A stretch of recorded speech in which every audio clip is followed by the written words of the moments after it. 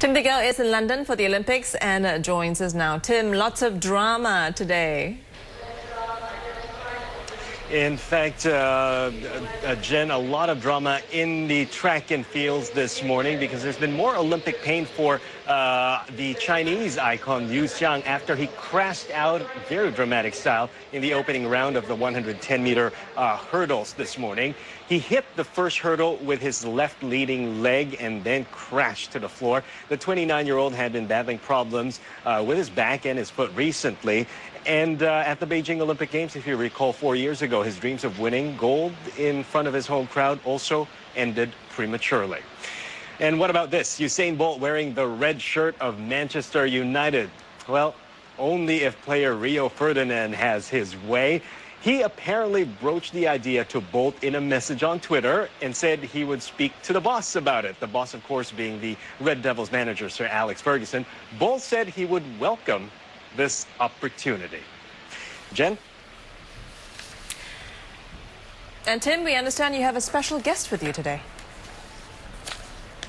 Yep, a very special tall guest with us today, very familiar with all our viewers. Ollie Barrett, our London correspondent, joining me here at Wembley Stadium. So, Ollie, how has it been? It's almost 2 weeks. Has it been disruptive, the Olympic Games, for locals like yourself?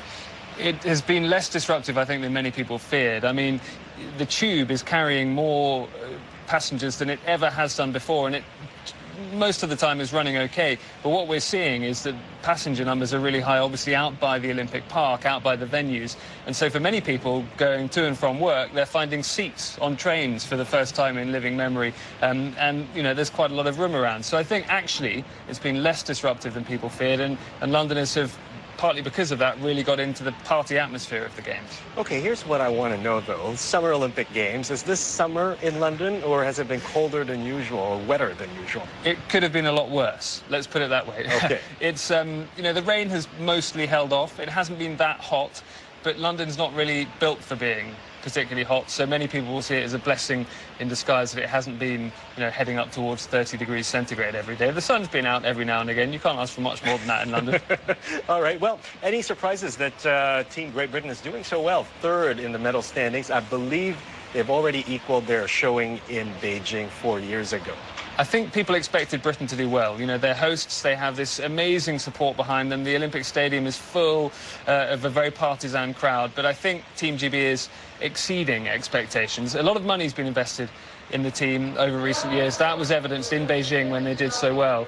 But I think, you know, even Team GB's wildest dreams are on the way to being exceeded. If they pick up a few more medals here and there, then everyone will be very, very happy indeed. And Saturday night, I know you were in the Olympic Stadium when they won 3 golds in about 40 minutes. Yeah, exactly. I mean, that's being hailed as one of the best nights in British sporting history. It was electrifying. I was glad I'm there. All right, let's have a look at, thank you, by the way, for joining me here, Ollie. Let's have a look at the medal standing so far right now. And China is still on top, 64 medals for China there, 31 of them gold. The United States not far behind, and Team Great Britain in third place, their best showing so far.